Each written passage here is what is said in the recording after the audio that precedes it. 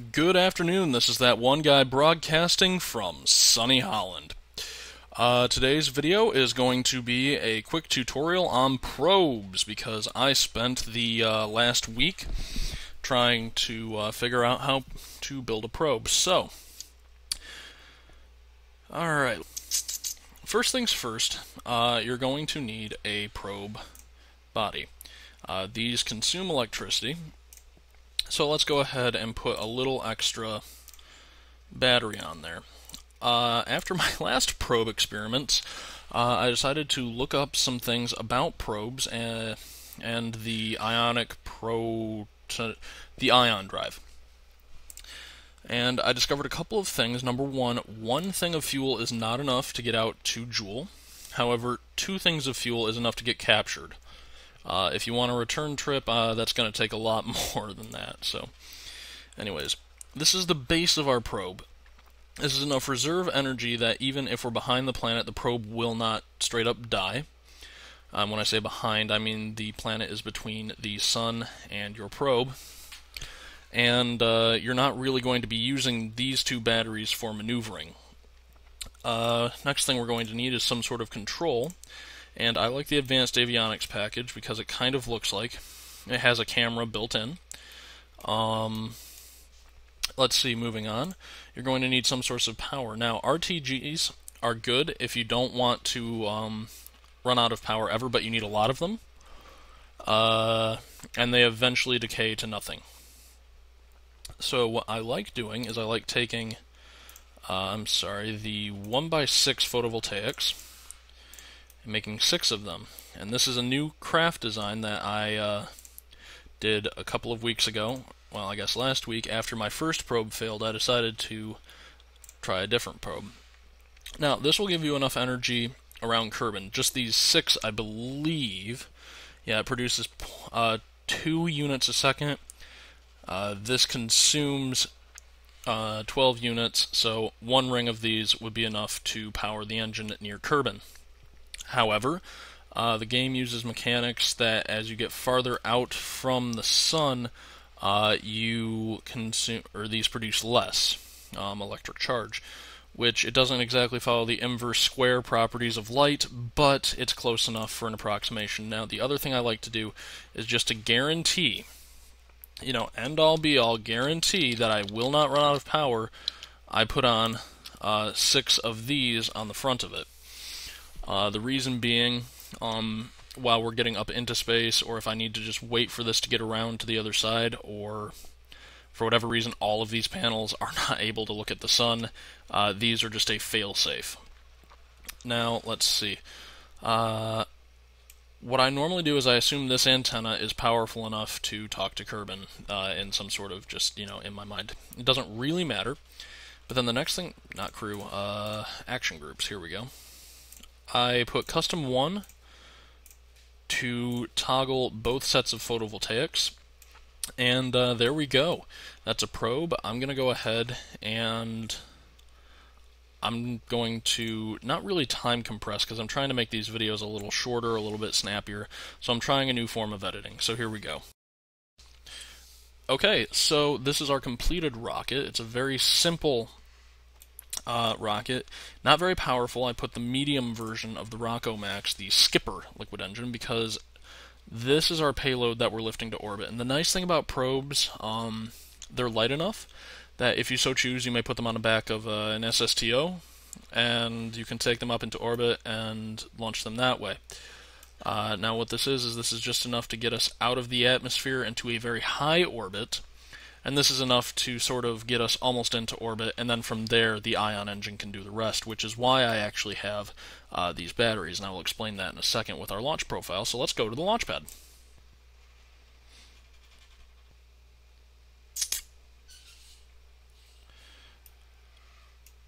Okay, so here is our probe, and what we're going to do is we're going to hit M, and then pull up that for later.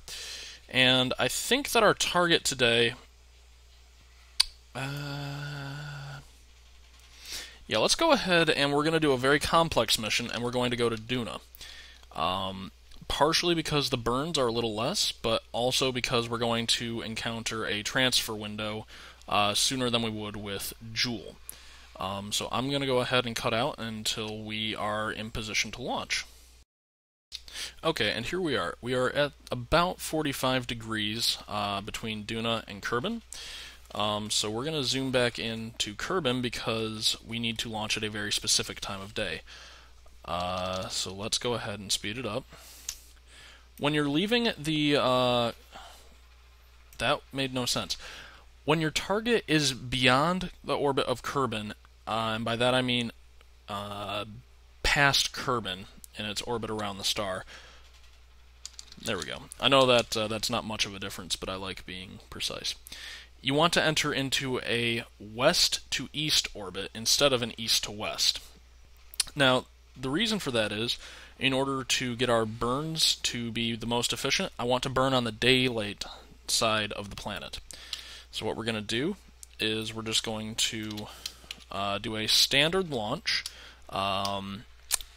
I assume that you know how to do this. If you don't, I will go ahead and put a link to some of my videos about how to get into orbit, or my just beginner's tutorial series in general. So anyways, in 3, 2, 1, I'm going to launch, and then I'm going to cut out until the next important piece of the flight. Okay, now we're back. I have just completed my gravity turn, and I would like to point out some things that make this particular flight profile different than just an orbital flight profile for Kerbin that you would do for a manned mission or a more powerful craft. And the reason that you would go higher, which is what we're going to do, we're actually going to let this lower stage right here burn itself out while we are at the 60 degree above the horizon, heading at bearing, I guess, 269. It doesn't really matter. We're within a degree, so I'm a happy camper. So we're going to let it burn itself out, and we're going to have an apoapsis of probably about 250 kilometers above the surface of the planet, which is what we're aiming for, especially if I hadn't done a fresh save file for my new YouTube. I would have various stations and satellites and such like that orbiting around here, and I definitely do not want this burning into that because space is quick. Things in space are quick. So let's see what we've got. Well, I was off. That is a... Okay, it's a little over 500,000 meters away from the planet, which is good, because we can mess around with the orbital mechanics later. Now I'm going to hit X. I'm going to jettison the lower stage, which will come back down onto the planet. I'm going to time compress until we get out here. Then we're going to slow it down a little bit. We have 20 seconds. So let's go ahead and roll our craft to the prograde vector. And we're going to fire her up. Now, this is not the most fuel efficient burn, but the nice thing about probes is they are very, very small. So you don't need to necessarily have the most efficient rocket in the world to get this into orbit. We are going to burn through a lot of fuel getting ourselves almost into orbit, but the higher orbit is definitely the more optimal orbit for missions such as these. Because the higher your orbit, the less time you spend behind the planet. And here we go. We're going to slow down our burn rate. There we go, 15,000. That'll let this just come back down and get burned up. We used about half a fuel tank. I would use less fuel on this, so let's do stage set. I would use less fuel on this, but there's no point to it. So let's go ahead and power up completely, and then hit 1 and watch this as it unfolds, because I've always found this to be a very cool thing to look at. And now we're actually collecting more power than we're using. So let's go back to the map view, and all we really need is for this to just skip out past 70,000. And that guarantees that we're not going to come back down into the atmosphere. I've tried just, a 65,000 periapsis, but at the altitudes and speeds that are required to maintain orbit, I came back down, actually, in my first attempt to record my probe derp video. Let's see, other things about a probe. You'll notice that I'm being very efficient right now, and because I'm in the sunlight, I'm not using any electrical charge whatsoever. So what I'm going to do is I'm going to keep burning right now past where I think I would have any stations or anything, simply because if I had stations, I would burn past that, because then I would guaranteed not intersect any orbits, even though the likelihood of smacking into something is incredibly unlikely. So I'm going to go to 75 kilometers. There we go. Now we have our probe in orbit. It's collecting solar energy, and we are going to be able to do our interplanetary burn. Now to set that up, we just do our standard interplanetary profile. We click on Duna, set her as the target, come back in. Now what's going to be different in this instance than other instances of interplanetary travel is that our our prograde and our retrograde are reversed from each other, which means the more you pull west, the more we are going to leave the planet. So that's not it, which means I need to, let me see, come back on this a little bit. And this is really just trial and error, just drag it around. It's not that big of a deal. Alright. The thing of this is it's not a very circular orbit, so I can actually play with this a lot more to try and get my perfect intersection angle. Now, am I getting closer or farther? Anyways, while I try to figure this out, I'm going to go ahead and cut the video. Alright, and we're back. What I'm doing is I actually have to burn more than I necessarily need to, but on the flip side of that, I will have plenty of fuel. Heck, I could actually probably return this probe to Kerbin after I'm done. Now what we're going to do is when this marker right here is 30 degrees below the prograde vector, which means at 20 degrees below the horizon, I will begin my burn. So here we go, and slowing it down. Got it. So now I align my craft, and the nice thing is, even though we are technically burning on the dark side of the planet, even though we are technically burning on the dark side of the planet, we are exposed to sunlight, and that's why we want this very, very high orbit, because if I was down at a 100 kilometer orbit, that is actually down right about here.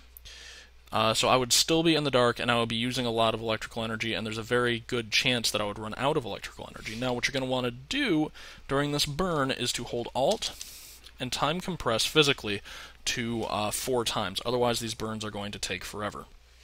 Now, you're going to be using the Oberth effect quite a lot. First, what you're going to have to do is you're going to have to actually switch your orbit, in this case.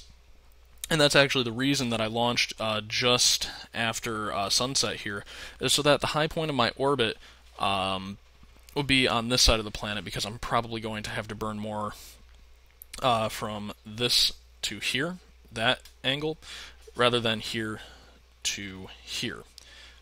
So, as you see, my periapsis is coming up, and I will cut once we finish all of our burns in order to get out to Duna. Okay, and now we are in a solar orbit. I was trying to force my way into a Duna encounter, but that did not happen. Oh boy, what do we have going on here? Well, we are definitely losing charge, but the nice thing is about probe is I can actually futz with it until I'm gaining charge. Let me see why this is. I do not have that many solar panels pointed at the sun. That's also why I've got these for when I have burns such as this. Now, let's see. We're just bringing down the apoapsis a bit. This is not going to be that long of a burn, but what we're going to do is we're going to try and encounter Duna. And how long will we have? The Duna encounter is at... We will have a little under an hour to get captured by Duna. Now, our Duna periapsis is not very good, but at the same time, I feel like we're going to be able to get captured. The one thing about ion probes is while they do have an insane amount of ISP, they do not burn very quickly at all. In fact, if you tried to encounter, say, Laythe, while you were trying to circularize your orbit around Jool, you would actually just blitz right through the orbit without even having a hope of slowing down. Now, if you do want to go visit moons, I am going to talk about how to do that when we get to Duna. But for now, I'm just going to cover a couple of basic interplanetary travel things. Number one, be sure that your target object and your spacecraft that you're trying to hit that target object are within 0.1 of a degree from each other as far as ascending and descending orbits. The other thing is the closer you can get to matching an orbit. For example, this is okay. However, if I was trying to blitz it right here like I was, I would actually have to slow down more and I would be wasting more fuel. I'm not actually wasting any fuel that I haven't already planned to waste right now because I would have had to use this to slow down to get to Duna in the first place. So I'm just going to go ahead, cut out, and I'll get back to you when we're correcting for Duna. Okay, and we are approaching Duna. I managed to get a periapsis of 387 kilometers and some change. You want to try to get the periapsis as close as possible, especially with this probe, because that ensures the most time. Now let me see here. I am definitely in a goofy orbit. So what we're going to do is lies in deceit. Ha. So what we're going to do is, once we get close to the periapsis, we're going to start a burn. And this is a probe that I want orbiting Ike, just because I want to show people how to do that, and Ike is a pretty cool moon. If you've never been, I highly recommend. So what we're going to do is we're going to boom, do that, and throttle up. Now, as you'll notice, we are not losing any electrical charge. That is probably because the sun is in such a way, that most of my solar panels are exposed to it. So now all we have to do is physically time compress and just wait for this orbit to get a little less wonky. This is going to be coming down. This is going to be moving up in a very quick manner, as it must for being captured. And so long as this is getting farther away, we'll be alright. Let me just double check and see how much speed we need to lose. I'm not thinking it's going to be that much just to get captured. No, it is not. We are in fact going to get captured, and we do in fact want a very, very... Whoa. Okay, now we're just tripping out. We do in fact want a very high apoapsis, so that we may correct our orbit later. So I don't remember exactly how long it takes for one complete revolution on a really wonky orbit, but I do feel that even though we have literally just blitzed by our periapsis, we're going to be okay. Let's get a little bit better on our retrograde burn there. And yeah, there's no way in heck we're going to get to that before our burn is completed, which is what we want. Because even if we get out to here and get captured, that's still a win. So I'm going to cut back in as I explain how to reset your orbit in a very easy fashion. Alright, and we're back. I'm going to set Ike as my target because I want to see the ascending and descending nodes. Now, what I'm going to try to do is I'm going to try to zero my orbit right at the ascending node, because my craft, stop that, there we go. My craft will be roughly, my craft will not be roughly, my craft will be losing velocity, bloop, as I go. So, here we are at the ascending node. We need to lose 500 meters a second of velocity. Now, ordinarily, this happens a lot farther out from the planet, and we don't need to be that particularly precise with this. As you'll see, I'm quite a bit above the ascending node, because all I'm trying to do is get within 10 degrees either way of the equator on this planet in order to make my orbit an east-west orbit, so that when I intersect this moon right here, because it is also in an east-west orbit, I don't have to mess with things like reverse orbits or anything like that. It's the same reason that NASA goes to the moon by going in the same direction that the moon goes. But one thing you'll notice is I am not even halfway through my fuel yet. Even in trips out to Jool, I generally have about 300 units of fuel left, which is more than enough to go out and explore any moon that your heart would want. It's just you're going to have to be good at transfer orbits. And in fact, in another save file, I have a probe very similar to this, just orbiting Jool, slightly outside the orbit of Tylo, which that's a pretty easy orbit to get to, and if you want to get to pretty much any moon from there, it's not that wonky of an orbit that you would encounter and then immediately just not counter anymore. So now, let me see, we are slightly past it. I'm not entirely sure how far past it we are, but if I were to just leave it like this, we would definitely smash into Duna, which is no bueno. Yep, so what I'm going to do is I'm going to cut out, and then I will just rejoin once my orbit is east-west-ish. Okay, so now we have, for all intents and purposes, pulled a stall. That means if I didn't do anything, we would smack down on the planet pretty much right where we are. Now, I am not even close to the equator, which is unfortunate. However, what I am going to do is I am going to begin our east-west burn, and this will give us a better idea of where we are. Looks like we're somewhere in the neighborhood of 10 degrees above the equator. Excellent.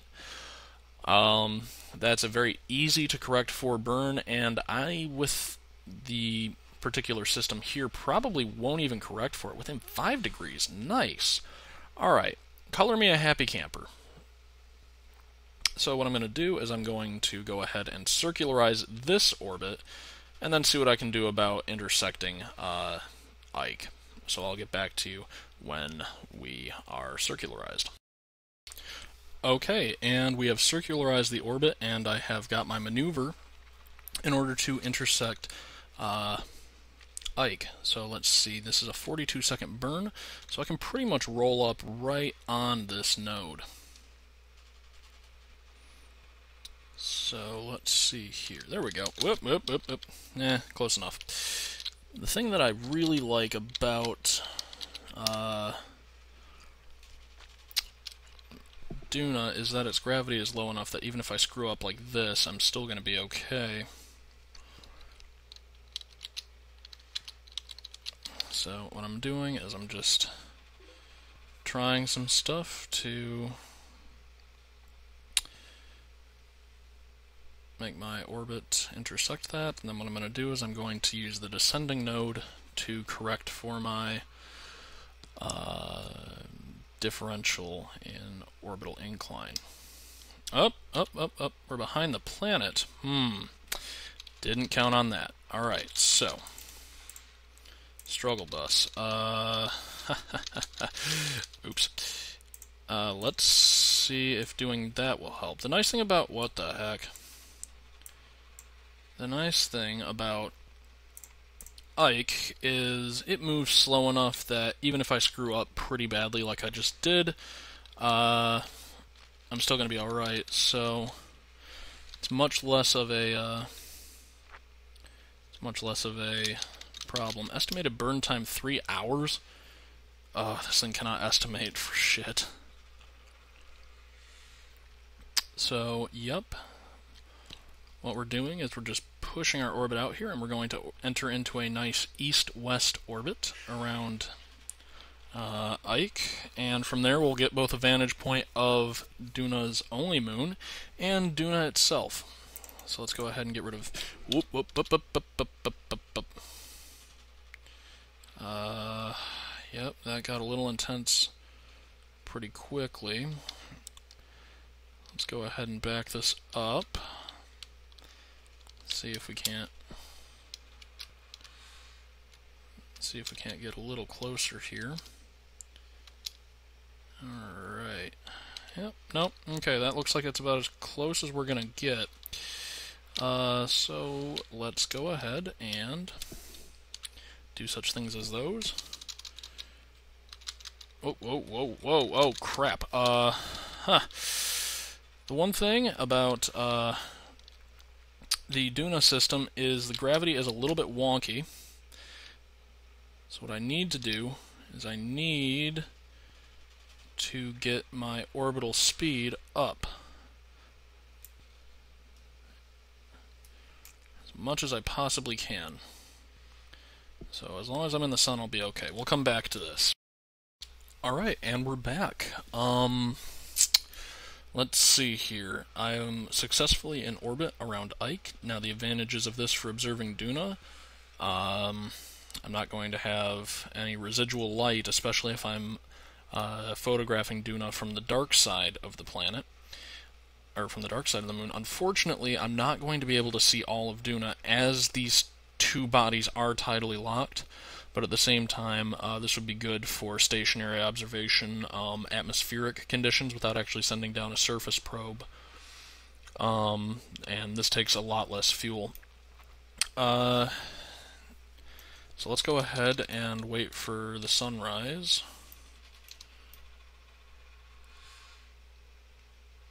There we go. And let's get over slightly more. Alright, so we're actually zipping along at a pretty good pace. We're not that high off the surface of the planet. So, yep, that is how ion probes work. I'm glad I figured that out. Thanks for sticking with me through this, and I guess if you want me to go back to my old editing process where I add music, just let me know. If not, and you think this is better, let me know. Alright, this has been That One Guy. Have a nice day.